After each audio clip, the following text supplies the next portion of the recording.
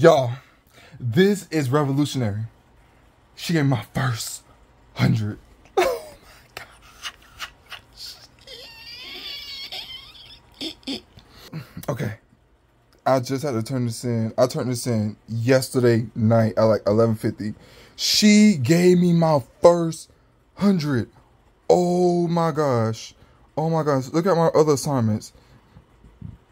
I'm doing pretty good in patho, but my first 100. OMG. Oh my god. Oh my god. Oh my god. Where that bitch is at? Click. No, not start attempt. I turned that bitch in 11:38 and it was due at 11:59. Oh my god, y'all. I want to cry. I want to go celebrate. We got one more week until it's another exam, but we had to pick a STD and I picked syphilis. I wrote 7 pages. I ain't gonna lie, y'all. I went in depth.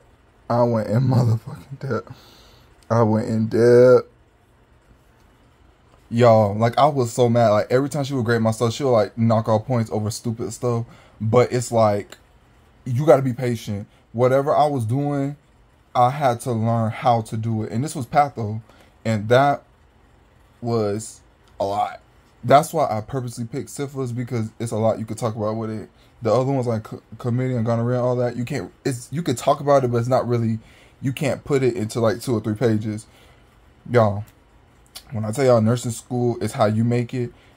If you make it hard, then it's gonna be hard. I literally did that in 3 to 4 hours. But the thing that I did, I already read the reproductive disorders chapter, and then I already read about syphilis and stuff. So had I never would have did that, I would have played catch up, because I couldn't write what I want to write unless I researched it already. And I think that's what's hard with these kind of papers, is if you don't research the topic already. If you just keep it the way it is, you're not going to be able to do that. But I digress. So, my tip. Read the fucking book. Read the book. I'm not sorry. Let me not, cuz. Read your chapters, because you never know. Even though like you feel like you overread something, it doesn't matter, because your grades will reflect what you did. And I'm mad that I got this 82 on my fucking exam. I'm going to get 100 next time on my next exam. So that's in 1 week. And I'm just wanting to come on here and just say that. I just want to thank myself for the bullshit that I be going through. But I got me 100.